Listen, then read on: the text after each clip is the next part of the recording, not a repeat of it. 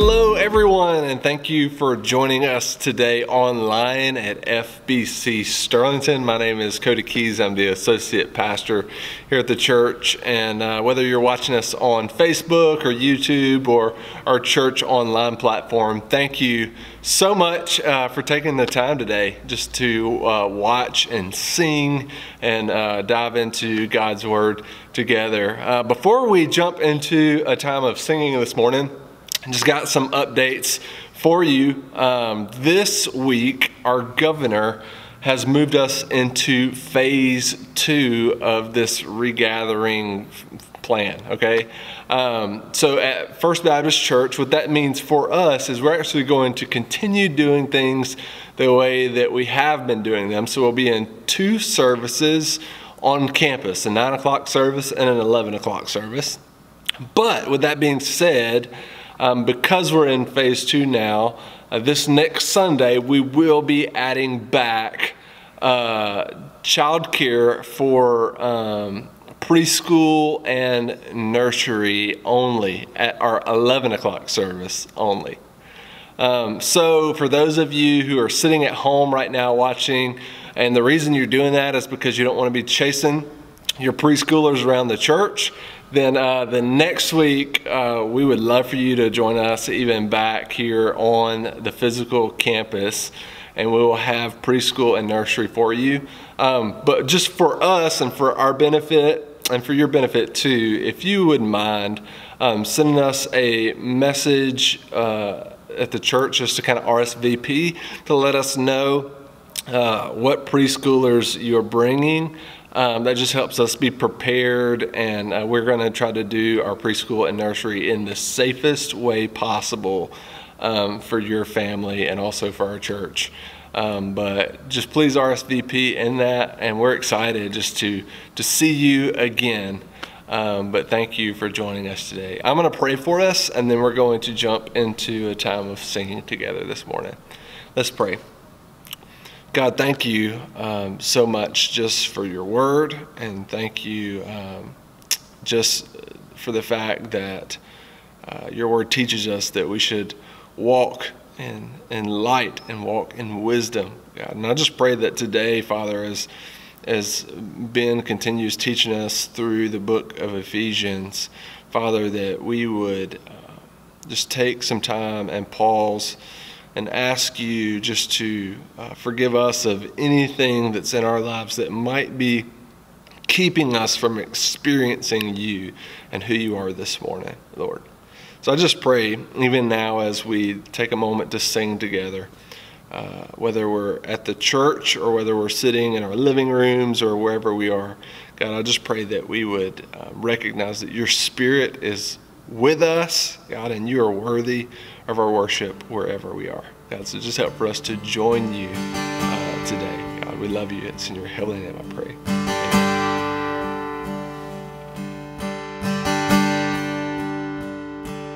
You were never made with a melody. You surround me with a song of deliverance from my enemies, until all my fear is gone. I'm no longer a slave to fear. I am a child of God. I'm no longer a slave to fear.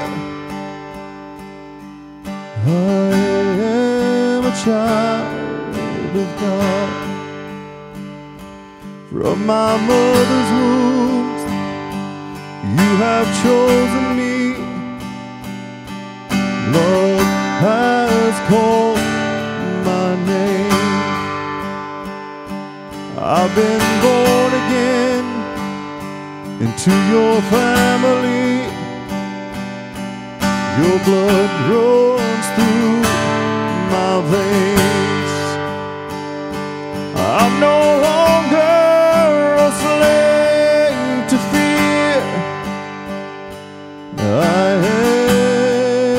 child of God. I'm no longer a slave to fear. I am a child of God. I'm no longer a slave to fear. I am a child of God. I'm no longer a slave to fear. I am a child of God.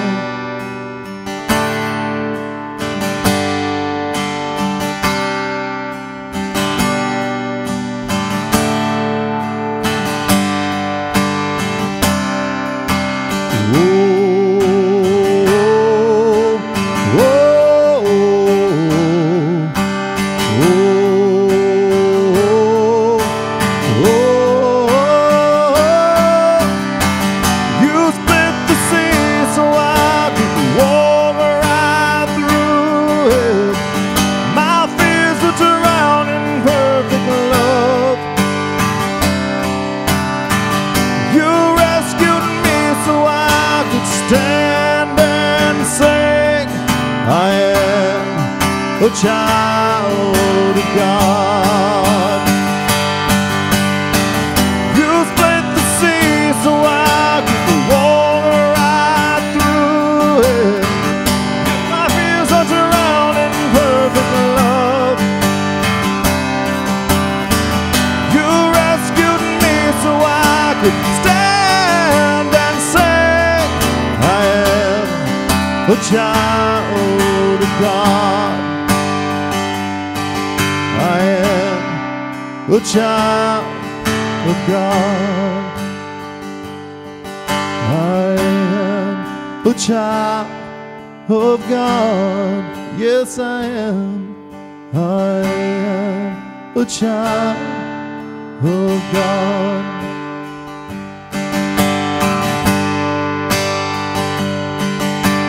What can wash away my sin? Nothing but the blood of Jesus.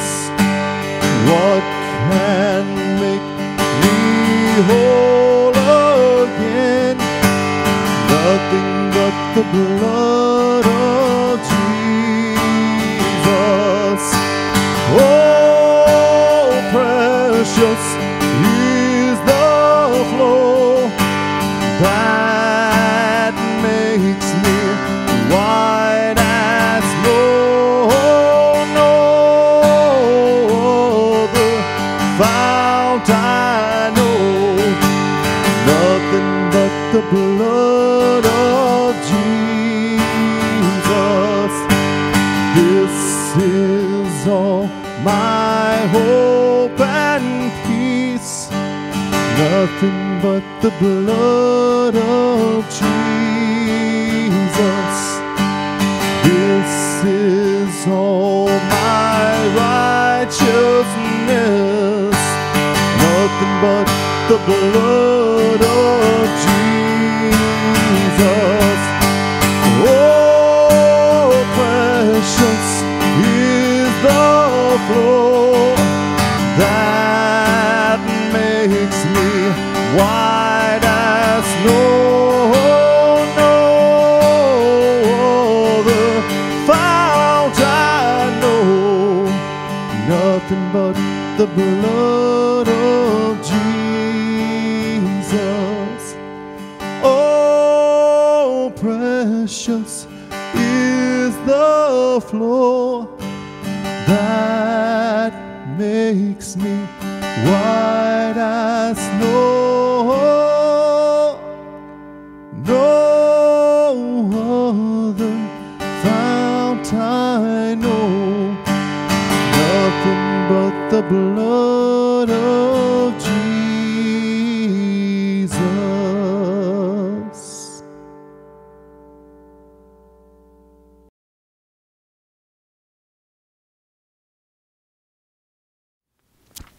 Well, good morning. Thanks for tuning in again today in whichever platform that you've chosen to join us online. It means so much to us that you make this a priority each weekend. If you're a guest, man, thanks for tuning in again today and being here. And maybe if you've never visited our church, man, we look forward to hopefully getting to meet you in the days ahead as things begin to allow us to regather in larger numbers.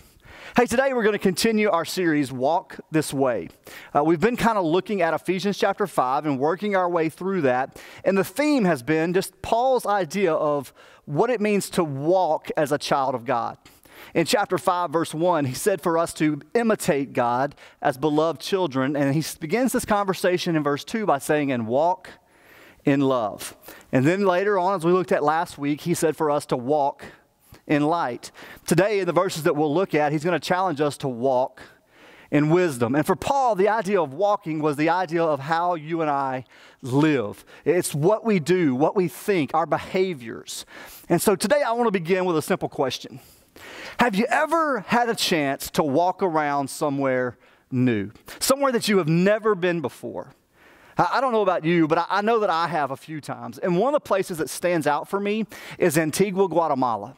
As we would take mission trips down there, when we first started going down there with myself and my wife, and we would go with another group, and I remember finding myself at one point kind of walking by myself in the city. And the city, for me, a lot of the things down there, it's beautiful, but a lot of it looks alike. And so if you don't know where you're going, and if you're not sure what the street names are or any of those things, it's not hard to get lost because you're not sure. You think you have an idea, but man, it's just difficult because you're not sure of how to walk and where to walk and even where you're going.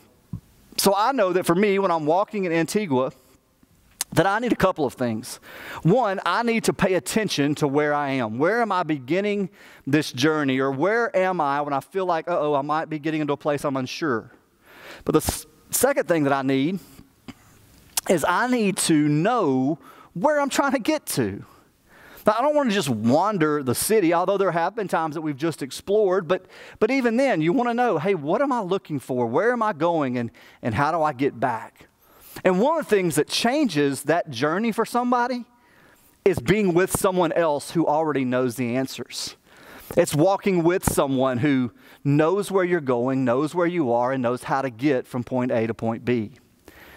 And so Paul now, as he's talked to us about this living in or walking in light and walking in love, he now comes to the third one of walking in wisdom. And walking in wisdom is a little different than the two things he's told us before. The two things before were born out of our relationship with God, that we now are children who are loved, and so we're to live in that love and live out of that love to those around us. We're children who are in the light, and so because we know the light of our Father, we shine the light into the darkness of our own world, and God's light shines in our own hearts to continue to change us and make us new. But when you get to the challenge to walk in wisdom, wisdom is the ability not just to know what you should do, but it's the ability to make the decision to do those things. And a lot of times for us, knowing what we should do and the ability to do those things, they don't always go hand in hand. But Paul says for the believer, in order for you and I to walk in wisdom, they should. So look with me at Ephesians chapter 5, beginning in verse 15. Paul says here right out of the gate, look carefully then how you walk, not as unwise, but as wise, making the best use of the time, for the days are evil. And do not be foolish, but understand what the will of the Lord is. And so Paul is again, under the context of chapter 5, verse 1, he's challenging us to be imitators of God, God who is love, God who is light, and who, according to the writer of Proverbs, who is wisdom. The beginning of wisdom is the fear of the Lord. And so there's this idea that in walking with God, not only do we reflect His love and His light, but we begin to learn how not just to know the right things, but to do the right things. And so Paul here is going to show us what it looks like, give us the command to walk in wisdom, not as unwise, but as wise. And so I want you to see a couple of things. Here's the first thing we see in verse 15. He begins by saying, look carefully. Or the way that I would say that to you in context of this idea of walking is, walk carefully. Paul's command to the Ephesian believers in a culture who was hostile to their faith and who was doing everything but what God would have his people to do, in a culture that was running after their own desires and their own beliefs and their own demands and their own kind of thoughts about how things should be. Paul says to the Christians, hey, I want you to look carefully how you walk. I want you to pay attention to where you step and what you step on. I want you to be sure that you're not just kind of going through the motions of life, but that you would consider where you're actually living out and how you're living out your life. The image comes to mind of the Indiana Jones movie where Indy has to get from point A to point B, but there's some stones on the ground that have letters on them, and he's got to spell out the name Jehovah. Do you remember this scene? And he kind of thinks he knows what to do, and he begins to walk, and if he's not careful, he steps on a stone that is the wrong letter, and it crashes through and opens up this huge pit. Now, Indy has to be careful where he steps, otherwise doom is certain. Well, Paul knows that for the Christian, that the area around them, the culture around them, and even around us, it wants to pull us away from the Lord. It wants us not to live out the love and the light that we have and that we've experienced from God the Father in our relationship with Him through Jesus. They want us to be like them, if you would. And so Paul, knowing this, says, look, for you, you've got to be careful. You got to pay attention to where you step and how you step, to be sure that you make decisions that don't take you away from God, but that allow you to continue in fellowship and in relationship with God. Pay attention to your life and to your conduct. Do a self-inventory, if you would, of how you think and why you think.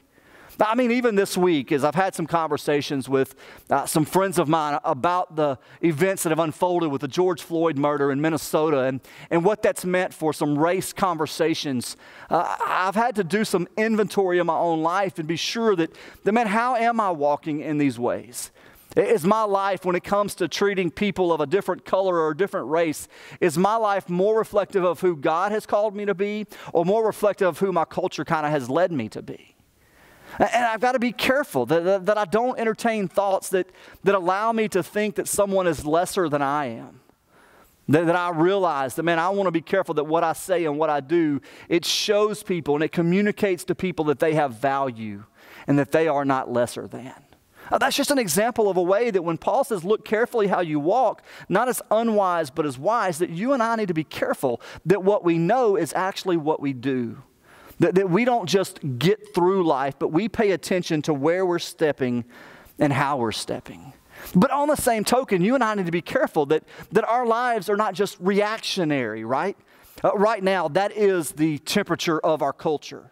Everybody just reacts. It's one of the dangers of social media and of instantaneous access to media and to television, that we can just react in a single moment without having to really even think through those things. And Paul says, for the believer, no, you're not to just step wherever you want, but you're to look carefully. Pay attention to where you're stepping and what you're doing. Consider the things that you're saying. Consider the things that you're doing. I mean, you and I know that there's some things in our lives, and you probably have even said this about people, that you don't like for people to tell you what to do unless they're willing to do it themselves. Now, there's some folks who it's all about what I say and not what I do, and Paul knows that for us, those things cannot be separated. That what we say, we do. We back it up. We're people of integrity because how we walk matters. And so we've got to walk carefully. Being sure that we're in step with our Father, being sure that we're living out the faith that we say we possess because of our relationship with Christ. So verse 15 says to walk carefully, not as unwise or foolish, but as wise, those who live out what they say they believe. But the second thing he says in verse 16 is that you and I would walk with purpose. And so it's not just paying attention to where I'm stepping, but it's looking at what's going on around me. And so Paul says in verse 16, making the best use of the time, for the days are evil. In some translations, it actually says redeeming the time. Here's the idea. The idea is that you and I have been given certain moments. We all have a certain number of minutes and days and years that make up our lives. And that for the Christian who is now in a relationship with God because of Jesus, forgiven, redeemed, made whole, and now given meaning and purpose and finding our satisfaction in a relationship with God, that for us, we don't just exist. We don't just try to get through things. Instead, we realize that our moments matter. And so we want to walk with purpose. And Paul said to the Ephesian believers, look, people are watching you. People see your life. And so it's going to be easier for you sometimes to just want to kind of withdraw and hide and not live out your faith and not walk with the Lord and not talk about His goodness and not talk about the gospel. It's going to be easier for you if you just want to kind of shelter yourself and hide. But easy is not what God has for you. What feels easier or what feels safer is not what God has for you. What God has for you is for you and I to consider how much time has He given me and how can I best make use of the moments that I've been given. How can I best redeem the time? One of the ways to say this is that you and I need to learn to make every day count, not just to count our days. I mean, think about a birthday. It's a day count, right? Or a year count. How old are you? What birthday have you recently celebrated? And as you think about that day, you think about the years that make up your age. And man, when you think about those, what stand out to you? Well, what are the high points? Are there things that you look back on and say, man, those were days that counted? My guess is, if you're like me, there are some times that you think back on your length of your life and you're just like, man, I don't really remember much about these. I just got through some periods of my life and some years that just kind of existed. And I'm not saying this way that that it is wrong that you and I can't remember those things, but the purpose is that you and I would begin to live in light of the time that we have left. What am I going to do with these days? What will I do with the moments that God has given to me? And Paul said to the Ephesian believers, guys, don't just hide, don't just get by, but consider how God might use you right where you are. Walk with a purpose. Don't just try to get to whatever is next. Now, isn't that the way you and I tend to be? I mean, even in this period of quarantine and wherever you are on the spectrum of what you think about it or what your opinions are, let me just ask you a question. Haven't you just been at a place for probably several weeks now where you're just like, I'm just ready to get through this? I know even this week, that's where I was. Man, I'm just ready for this to be over and let's get back to the way things were. But is that making the best use of the time? Is that redeeming the time? I mean, Paul's warning was, look, make the best use of the time because the days are evil. You live in a world where people are lost in sin. You live in a world where chaos and relationships are broken and pain exists and hurt exists. And for the believer who has experienced the love and the light of God in our lives and who has been commanded to walk in those things, you and I cannot ignore what is around us. But instead, we look for ways to intersect and to have conversations and to show people the love and the light of Jesus. It's not enough to say, man, I'm going to try harder or I want to do better. What we're commanded to do is to actually do what He said. To walk in love, to walk in light. And when we do those things, we're actually walking in wisdom. And that's what it means to walk with purpose. You see, a wise person that Paul is talking about here recognizes that each moment is a gift. It's not just something to be used or survived. It's not just something to get through. The moments of your life are gifts. And sure, they look differently. Some of them are good things and things that we enjoy. Some of them are hard lessons that come kind of in the wrapping paper of misery and of pain, but yet we get through those things and we realize that, man, God showed us some things about His faithfulness and His character, and we learn some things in every moment of our lives. Those moments were given to us so that we might live out our relationship with God as people who live on purpose, not as people who just live for whatever's next. And so Paul says, walk carefully, walk with purpose. But then you get to verse 17. Listen to what he says. He says, for you and I to walk closely. To walk closely. Verse 17 says, therefore don't be foolish, but understand what the will of the Lord is. I don't know where that language hits you, the will of the Lord, but a lot of times when we talk about the will of the Lord, we talk about big picture things, where we'll live, or what's our next big step in life, or when we were younger, who are we going to marry, or where are we going to go to college, what job will we do? And there's these big picture things, but Paul really doesn't, I don't think, have those specific things in, although I think that when you think about what Paul's talking about, if we can uncover what he means, I think some of the other things begin to fall into place. You see, what Paul's speaking of when he says for you and I to understand what the will of the Lord is, he's talking about God's will for us to grow in our relationship with him. That we would grow in our understanding and in our wisdom. That we would grow in our relationship, that we begin to live out more and more who God has called us to be. And so we want to do that. To be foolish would be to ignore what God has for us and to push God away.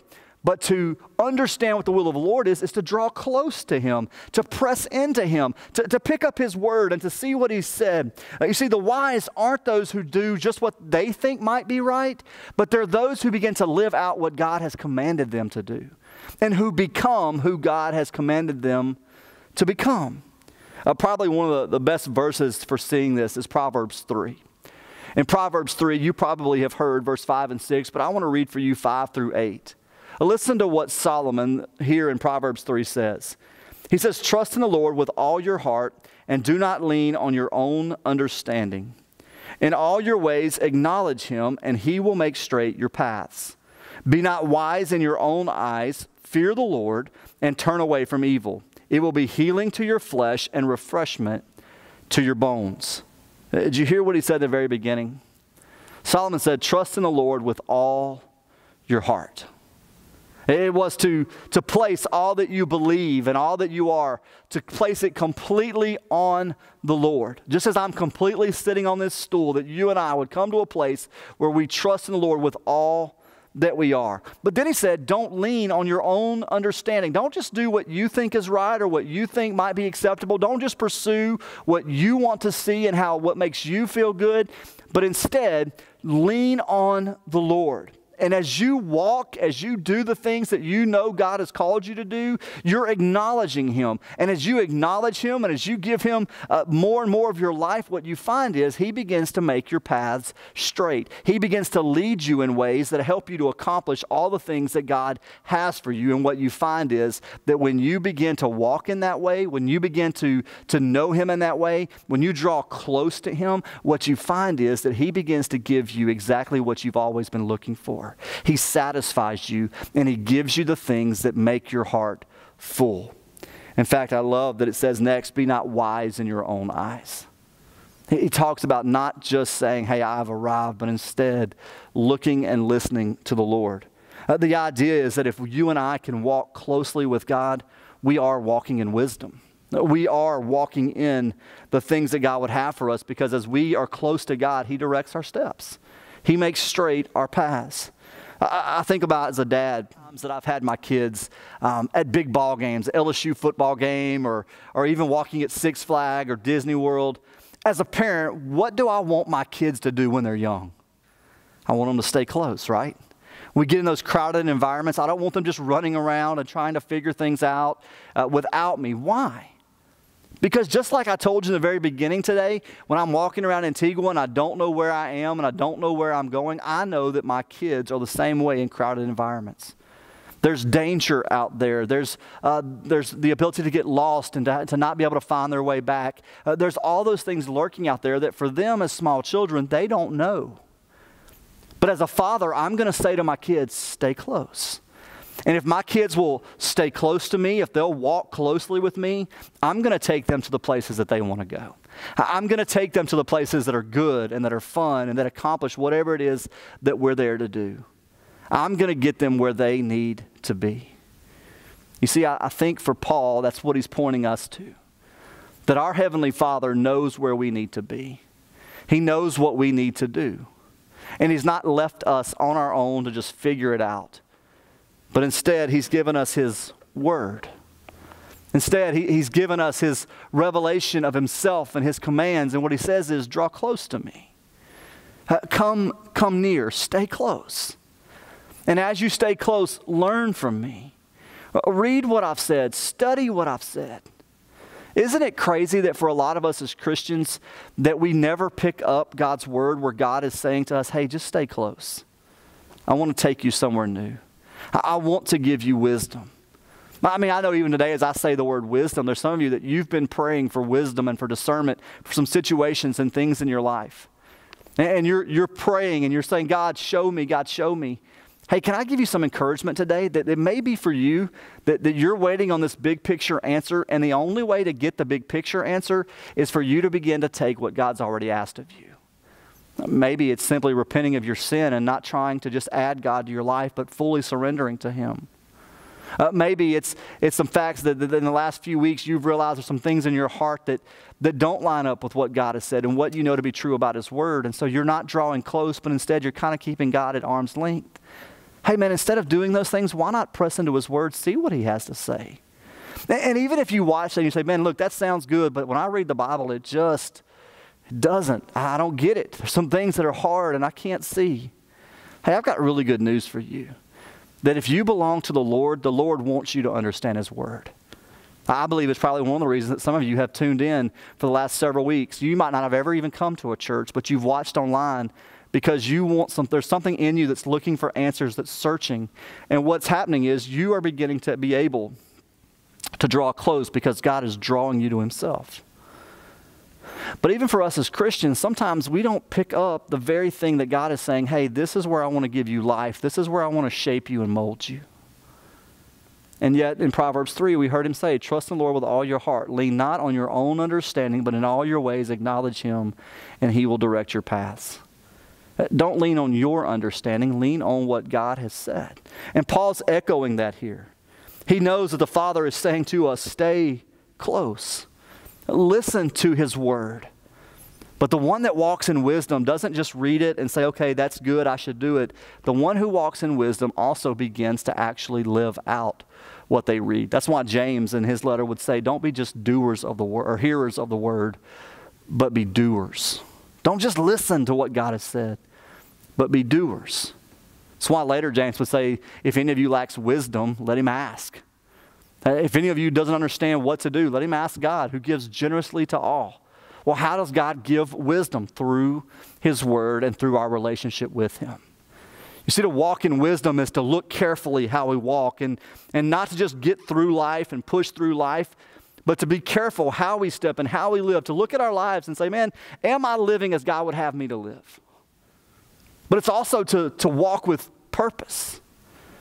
Knowing that these moments that I've been given in my life, even as they are hard and difficult and the things that I don't understand, that God's not wasting any of this, but instead He's given me insight to live out the things He's asked of me in Scripture. He wants me to walk in love, to walk in light, to walk in wisdom, that I might not just be a person who people know my name, but that I would be a person who allows others to see the beauty and the power of Jesus in and through my life. That's what it means to walk this way.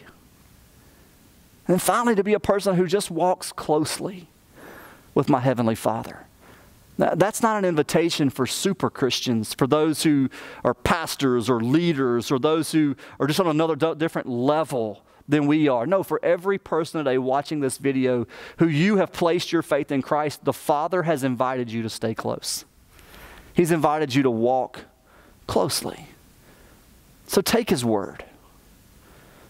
Read it.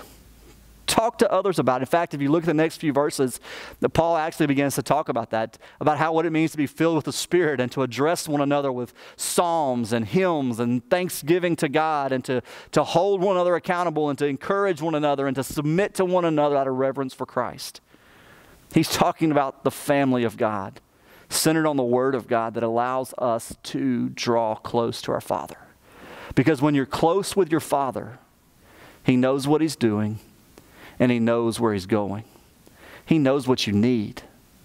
So hear Him say to you today, stay close. Walk beside me. Let me give you what you need. And let me use you in the way that I created you. Let me pray for you today.